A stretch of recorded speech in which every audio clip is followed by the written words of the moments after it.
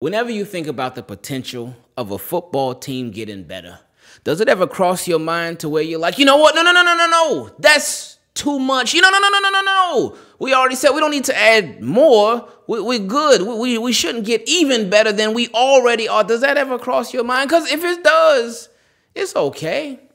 But I'm here to talk to you about why you should forget that thinking. Should always look for ways to improve. You should always look for ways to get better. And that's even a personal thing. You don't ever want to feel personally like, oh, no. I'm good enough. No. I'm set with how I am. I don't need any improvements. Because think about that. That's not a really healthy way of thinking, in my opinion. We should always be looking for ways to improve ourselves. But it also translates to our favorite football team. But I couldn't explain it to you myself. I mean, I could, but it'd be more fun if I brought on a very special guest to help me explain it that much further. Yeah, this feels like a dream, and you know just what I mean. You see my boy, he like gotta made it. Boy, he's a fan and he like the Ravens, and you know just what I mean. You two team, keep it clean. You see my boy, he like gotta made it. Boy, that's my homie, ain't that right engraving. All right, so team, keep it clean. Very special guest in the building. My guy, KO, Kevin Ostriker from Locked On Ravens. Let me stop talking. Let me let you introduce yourself. So everybody, even though they know who you are already, frequent guest of the show, but introduce yourself to everybody. Yeah, I appreciate you, Ingravenvids, for having me on. I am Kevin Ostriker. I'm the host and producer over at Locked On Ravens, also managing editor for Ravens Wire. So, Locked On Ravens do daily Ravens content 5 days per week. Ravens Wire, we write content 7 days per week. So, definite Ravens content-oriented guy over here. And look, it's exciting. Lamar signed. They've got a bunch of weapons around him now with Odell, Zay Flowers, obviously Rashad Bateman, and those guys. Can't forget about Mark Andrews. But I know there's a lot of conversation about the potential another addition to that room, which I think could take him over the top. Yeah, it sure could, and that would be very, very lovely. But before we get into that, let them know where they can find you at as far as Twitter, YouTube, all that good stuff. Yeah, for sure. So you can find me over on Twitter at ChaosStriker34. Also, Locked On Ravens, you can find anywhere you get your podcasts. So Apple Podcasts, Google Podcasts, Spotify in audio form. Also in video form on YouTube. You can subscribe to that channel over there. Then Ravens Wire is we write over there 7 days per week. That link's in my Twitter bio, so you can find me over there also. Cool, man. Appreciate it. And just to make it easier for everybody, I have all that stuff linked down below in the description. Now, a title of yours that you just talked about, you said you're a producer. I didn't know that. Well, so shout out to you for producing. Appreciate it. Yeah. Now, production is important. Production is something that is necessary, especially in a production-based company. And we know the NFL is exactly that. And we know nowadays the NFL, it is a passing league. It's about putting up points. It's about scoring. That's what the NFL wants. They want teams to put up points. And 9 times out of 10, your team will be put in more primetime games based off of the offense, not the defense. So with that being said, the Ravens, there's been a lot of talk on if there's a such thing as too much talent to add to the Ravens, specifically on offense, especially with the conversation centered around Deandre Hopkins. And we'll see where he ends up going. Maybe even by the time you see this video, his decision will have already been made. Hopefully he will be with Baltimore, but we'll see. But do you think like there's a such thing as having too much talent when it comes to offense or even defense? But we'll start with offense. No, I don't think so. I mean, we know Ingraven, this is a physical game. Football, people get injured every single season. No team comes out of any NFL season unscathed. People get injured, people go on IR. And look, I mean, we can take an example like recently from last season even, where the Ravens trusted their young guys. They went with Rashad Bateman as a number 1, Devin Duvernay as a number 2.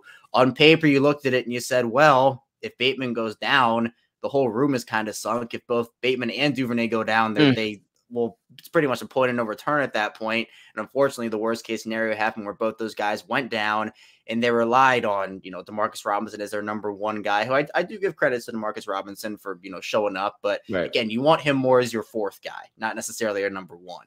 then it was Deshaun Jackson and Sammy Watkins and James Prochet. And that's just in this league, with the way the league is turning to be, you know, this high flying, throwing on everything, you need to have more guys than that, especially in the event that someone goes down. So what do the Ravens do? They go out, they sign Odell Beckham, they sign Nelson Aguilar, they draft Zay Flowers, just that and all, even with not even factoring in DeAndre Hopkins in the situation, whether he comes to Baltimore or not. You know, some people I've seen said, you know, the room is too deep. They can add someone at like corner or edge. You can trade Devin Duvernay away and maybe get somebody there. I've seen that take a couple times. To me, my whole thing is there are a lot of what ifs with this room. I think they've definitely constructed a top 10 unit.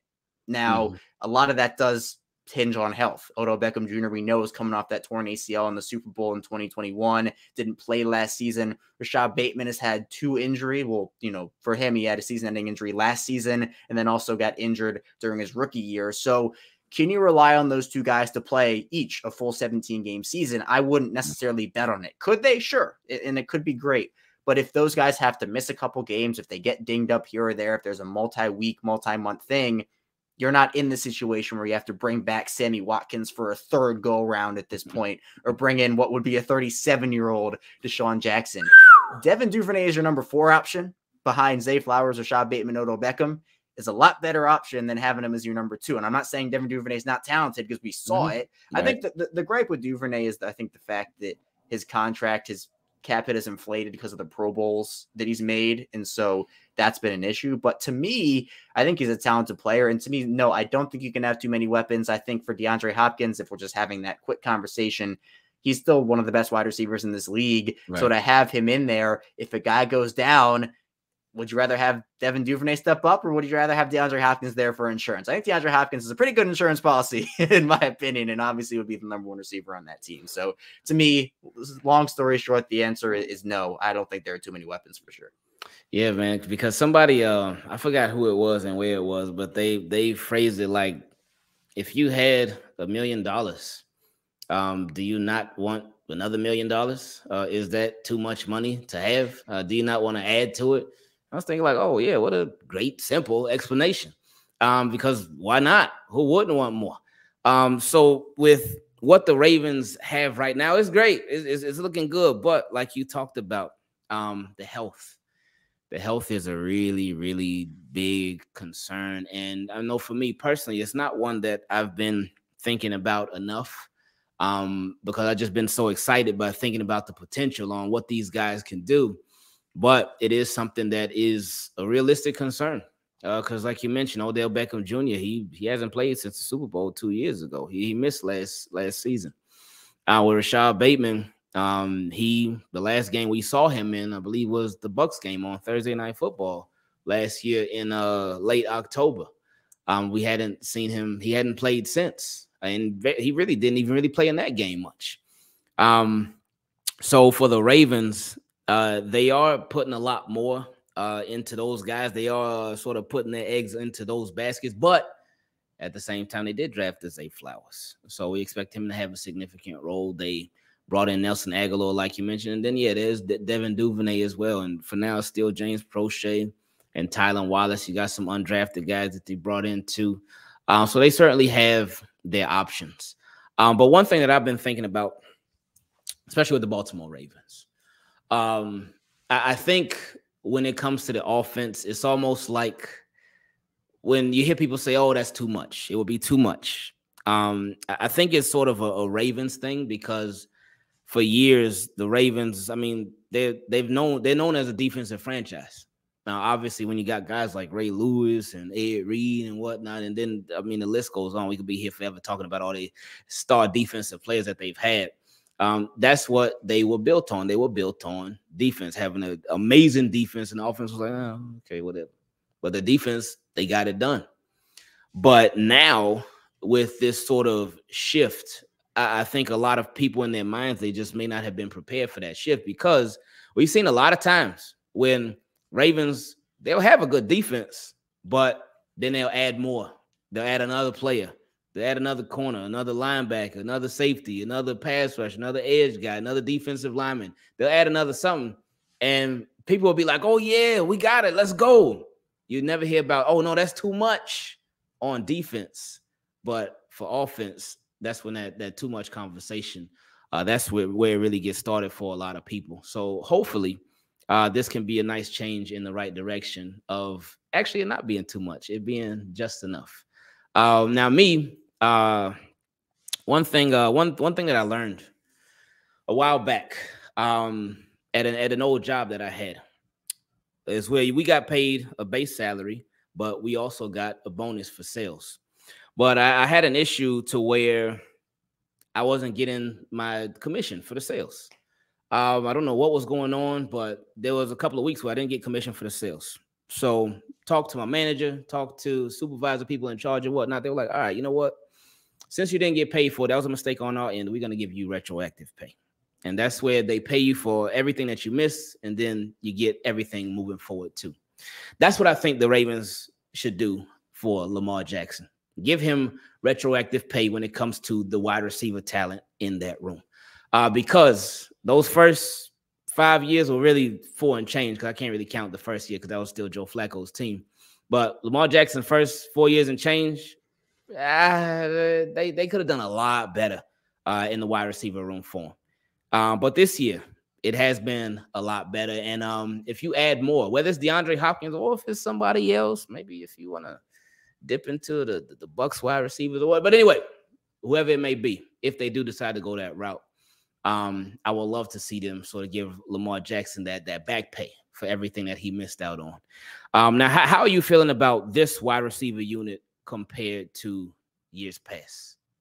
Oh, I think by far this is the best group Lamar's ever had by a wide stretch. And this is a guy, again, who won MVP in 2019 with guys like Seth Roberts, Willie Snead. Obviously, Marquise Brown was on that team. But again, no disrespect to those guys, but you have so much more depth this year. And you made a great point when you were talking about the fact that, like, look, let's talk about the trade deadline last year. Everybody wanted a Brandon Cooks. Everybody wanted a wide receiver. You know, they were talking about all that.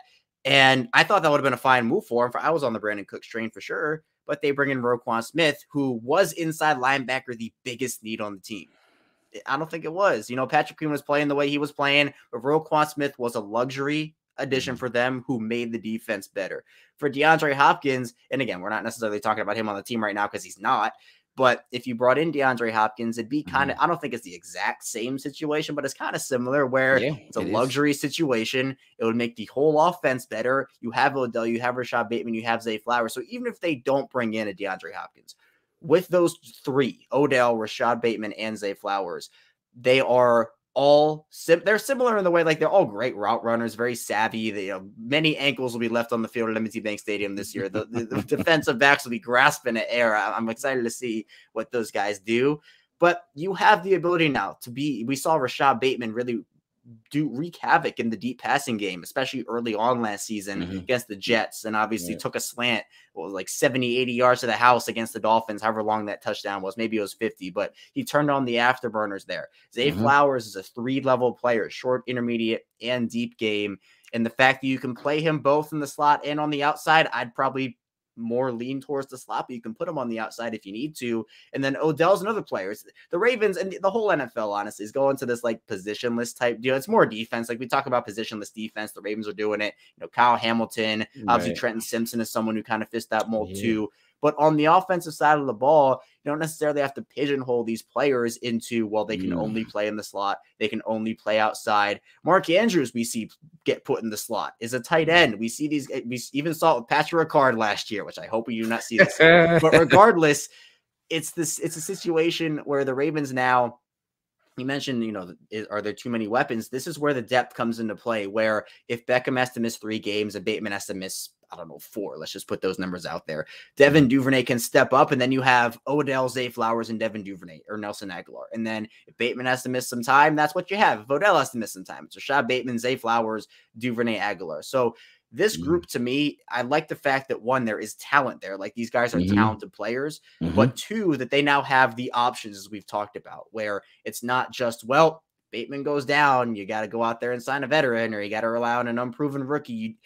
Stuff would have to go extremely catastrophically wrong health-wise for the Ravens to be in the situation they were last year. It only took a little bit last year. We knew that, too, going in, where if Bateman went down, that was pretty much it. If Duvernay went down, it was definitely over, and both did.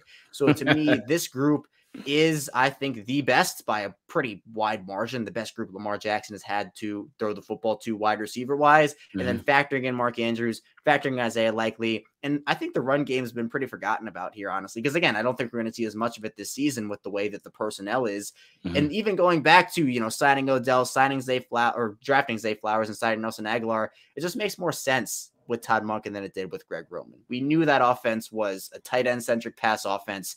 Receivers weren't getting targets, and it was never a Lamar issue. I think, of why receivers weren't coming to the Ravens. It was the fact that they knew that if you go to a Kansas City, if you go to an Arizona, if you go to a Buffalo, you go to a Philly, you're going to get more targets there as opposed to a Baltimore. So now with Todd Monken in, with the offense shifting, I think receivers are more confident, and the Lamar thing is just a cherry on top, because I think players do want to play with him. We literally heard DeAndre Hopkins say it, and these other guys as well. So I'm excited for what Lamar can do with this wide receiver group. Yeah, man, that should be really, really fun. I get excited for every Ravens season. I mean, it's football. We love it. But this season, just thinking about the potential that they have in the passing game, just not even just wide receiver, but the passing game, because I got to throw Mark Andrews in there too. The passing game, and throwing the running backs too. The passing game can be a beautiful thing. And we saw the thing about that makes it even more promising too.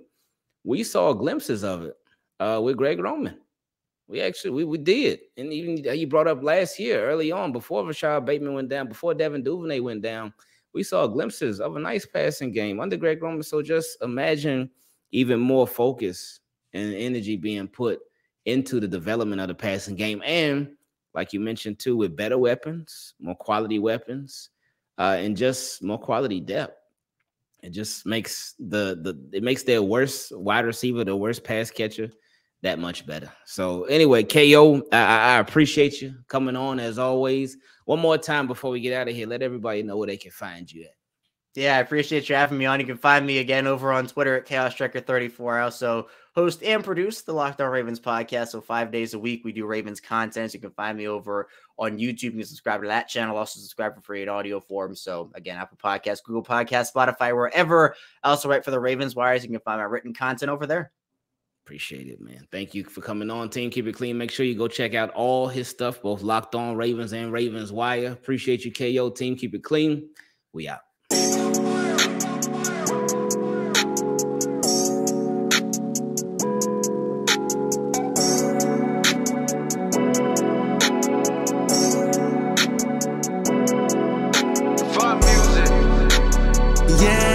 Feels like a dream, and you know just what I mean. You see my boy, he like gotta made it.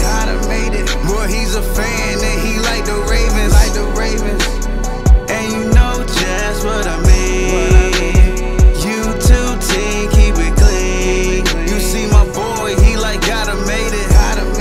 Boy, that's my homie, ain't that right engraving? Whoever got the flag, then I'm with y'all. Engraven lock you up, we playing football. I'm a fanatic. You see, we got the magic. Hey, yeah, my boy's a savage. An open challenge in Madden. Let's go. Make him rage quit, exit out the door. Yeah.